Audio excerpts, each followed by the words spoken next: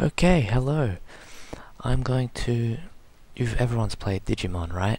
Alright, so I'm going to open up Digimon, and I'm going to be showing you how to use Cheat Engine on Digimon Data Squad, which is for PS2. And yeah, so let's see. So open up the game. Hurry up, hurry up, hurry up. Takes 5 years. Okay, so we've opened this up. Come on. 5 years later. Start. Okay.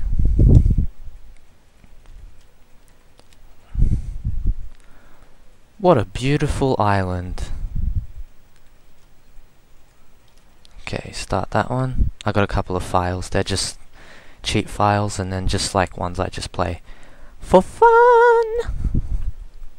Without cheats, why am I singing like this? Okay, so as you can see already, look at my health here. I just pointed to the screen like you're gonna see. Alright, Agumon's health is lower because I used the cheat on that one. So let's see. We'll go to stats. Sorry about the lag. Anyway, Agumon's level is 7. Blah blah blah. Everything's sort of the normal level as it should be at this part of the game. But when we go here, Lalamon, whoa, look at all that XP and level 99 already. How did I do that?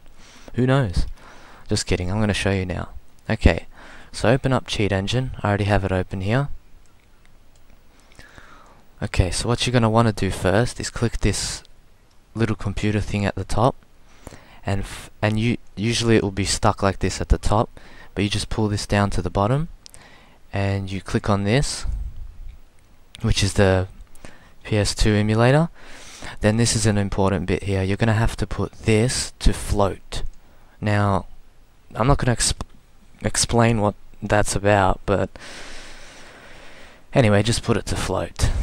Okay, so now with this you can change anything from health to level to steps you've taken, blah blah blah. Now first of all, let's say we want to change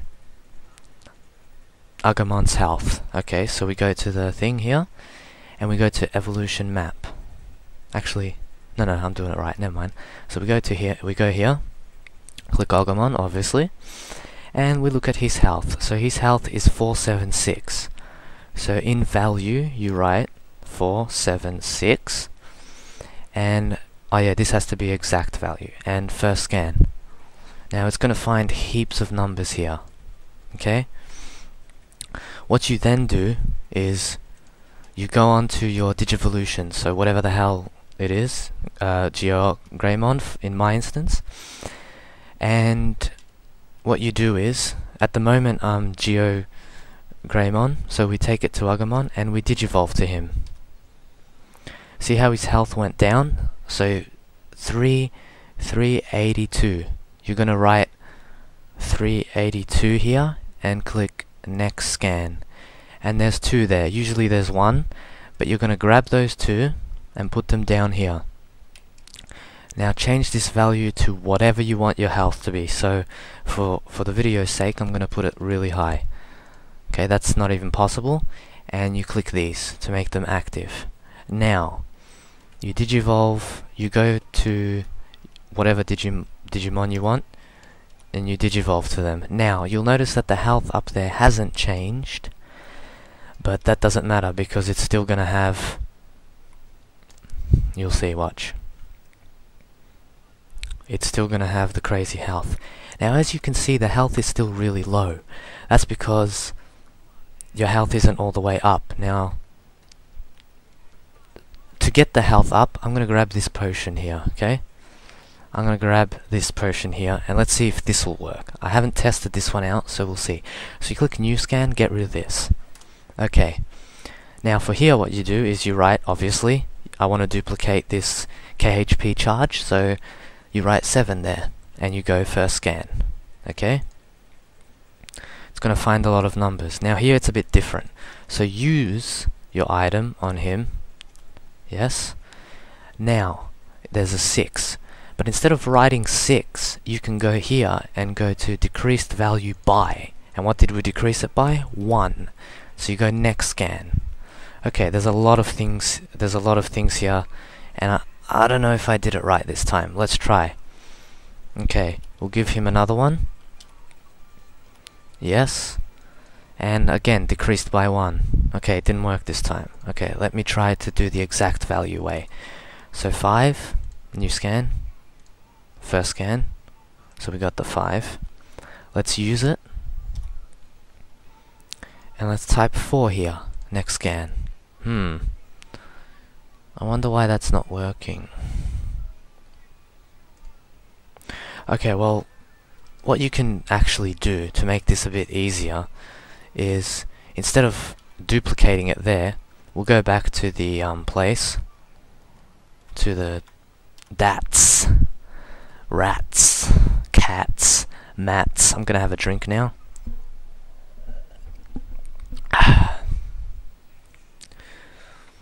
Okay, so let's go to shop. This is where it will definitely work. So what you're going to do here is, how many bits do I have? 1280. So let's write 1280 in here. First scan. Okay, so that's our bits. Now let's buy something. So let's buy this, because that's what we want anyway, but who cares? So we'll buy this. Oops. Shit. Okay, there we go. So let's buy, you know what, let's buy 2. Just for the fun of it. So let's buy it. Okay, now you write what happened here. So you just go 880, next scan, there's your money. So that's actually now your money. So you can change your money again to whatever the hell you want. Activate. Now the next time you buy something, it's going to go to that. Ready? So let's buy this. Example. And there you go. See? Now it's changed. Look how much money I got. Oh yeah. Now some codes, when you exit the emulator, they'll stop working. So, but the money one doesn't. So if you stop the emulator, like you save here, you come back, you'll still have that much money. So now let's buy infinity, well, not infinity, but as much as we can of these, and let's get out of here. Okay, we go to the map select. Doesn't really matter where we go, but we'll go back here. I never knew how to pronounce the world, the map. Okay, so here we are. We're back here. Oh, by the way, you don't have to keep the money code active, but that just makes it infinite. Okay, so let's run into a oh no, not run. I didn't want to run into a battle. Oh well, screw it. Stupid flying dragon faggot, look at his face. Sorry about the lag. Let's attack him. Okay, I'll stop singing. I just get carried away. Whoa, look at that. Well, it's not that much damage, but it's a lot compared to what you should be doing at this part. Piece of cake. Not really a piece of cake. You weren't doing shit. I was doing all the controlling. Okay, let's go into the menu. Items. So we're in items, and we have 99. See? Now we can just keep using it here. I might cut this because it's gonna take a while.